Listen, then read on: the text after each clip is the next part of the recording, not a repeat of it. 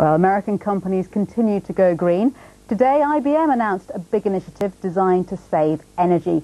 Big Blue, as IBM is often called, says it will invest $1 billion a year in Project Big Green. Saving energy is a hot topic in the IT world as more and more computers are collected into ever bigger data centers. Apparently, all of the data centers in the US now consume as much electricity every year as can be generated by 30 large power plants. IBM's project aims to slash the amount of power data centers use. Well, I'm joined now by Tom Bradicich, who is the Vice President of IBM. Welcome to the programme. A huge problem that you're trying to address here. How will this project work in practice? Well, we have a tremendous legacy and expertise. In fact, when I was in kindergarten, my forefathers were solving these problems literally decades ago.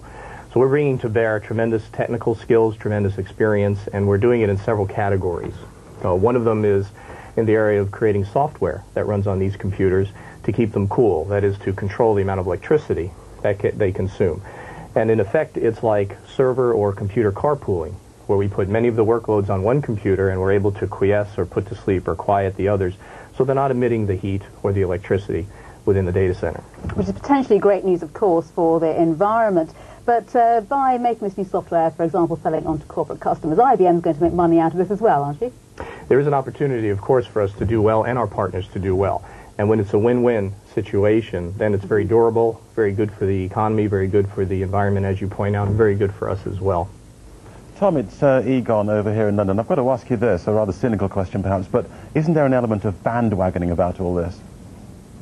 Well, we have a tremendous amount of experience and feel we're the best suited to step up to addressing these problems. But also, there is a social responsibility that we have in order to achieve some of the lower electricity bills for our customers, as well as to help the environment. So the investment that we're making indeed represents a very, very large commitment on our part, and we're very happy to step up to doing that. Tom, when you talk about smaller electricity bills there, how much savings are we talking about? What are you aiming at? Well, data centers today worldwide can consume in 1 year as much electricity as the city of Paris, the city of lights, can consume in 16 years. So there's a tremendous amount of electricity and a lot of heat to be reduced. We can save anywhere from 10% all the way up to 30 to 40% using the technologies that we have. I like to look at it as a way to not only reduce the amount of energy that is consumed for running the computers, but also that is consumed for running the air conditioning that's needed to cool the computers. And where has the call for this come from? Has it been from within IBM, or has it also been your customers? It's been a joint collaboration. We are very focused on collaborative innovation with our customers, and we tend to be the most innovative and the most productive when we work very closely together with them. And in terms of future developments, how are you incorporating this into that?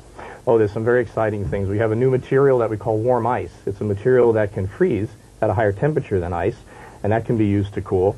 We have equipment that we push up against the hot computer. I call the heat sponge, that literally sucks and removes the heat out, and many other developments at the chip level, too, to make things a lot more cooler and run much more efficiently. A fascinating thing to look forward to. Well, we wish you all the well with Project Big Green. Thank you very much. Thank you very much for joining us. Thank you.